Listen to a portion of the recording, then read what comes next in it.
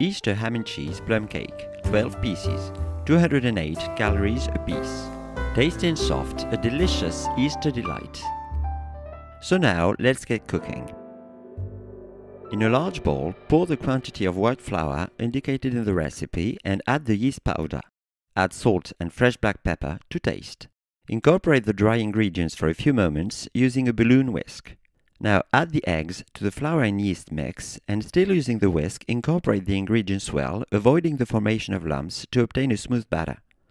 Add the vegetable oil into the batter and keep incorporating until you get a perfectly smooth and homogeneous lump-free batter. Now gradually add in the soy milk into the batter and mix it in. Soy milk is used here to give the Easter ham and cheese plum cake a light touch and average down cholesterol levels of the recipe. Add to the batter the amount of grated Swiss cheese indicated in the recipe using a spoon and incorporate well. Swiss cheese may be substituted with another hard paste cheese like cheddar, for example. Last but not least, now add the cubes of ham into the batter. Take a few moments to incorporate all ingredients together well. Pour the batter into the plum cake mold with a scoop. Note that the mold is not buttered since the batter contains fat from oil and cheese. Once filled, even out the batter in the mold with a spatula.